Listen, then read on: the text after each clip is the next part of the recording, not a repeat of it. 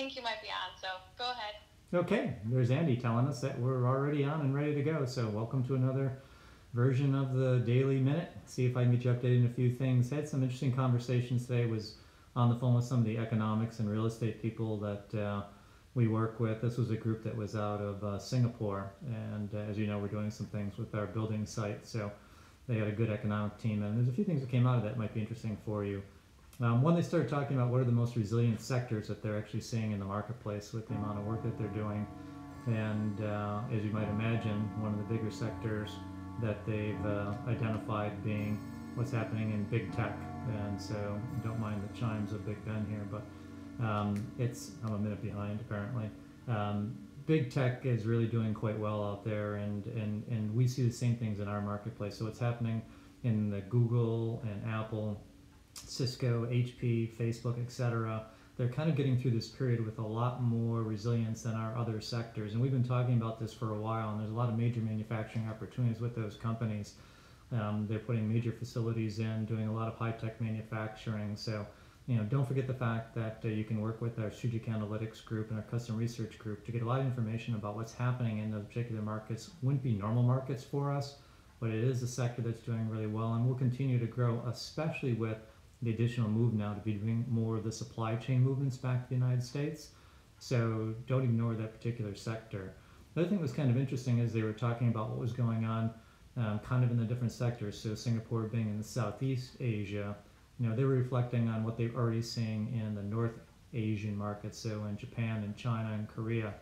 And they're about 4 to 6 weeks ahead of them. They're starting to see, in some cases, 80 to 90% of their manufacturing infrastructure moving back into place, and then get more into quote-unquote normal production. And they're envisioning for themselves being about 4 weeks behind that. And to some degree, you can actually look at us being 4 to 6 weeks behind that. So it's interesting from stage mapping and kind of seeing what there's, as this is moving across the country, also how the economic areas are moving back in. So that was pretty interesting as well to take a look at. Another point that came up was what's going on with the amount of construction, and they're anticipating even more construction in the office area, which was interesting from the whole idea of densification and needing to move people out a little bit more. And so not only the construction industry are going to be ones that you're going to want to take a look at in the upcoming months and probably years, but also then some of the things that are going to go into those buildings, increased air filtration systems, non-contact access, thermal screening.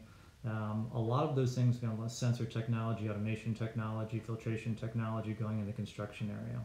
So, and last, this work from home stuff that I told you I can't stand. The fact of the matter is, I was doing some stuff at lunch because you never seem to escape working. Now your computer's always in front of you, and going through something on Fast Company. There's two interesting things they had for work from home you might find cool to take a look at. Trello, Trello.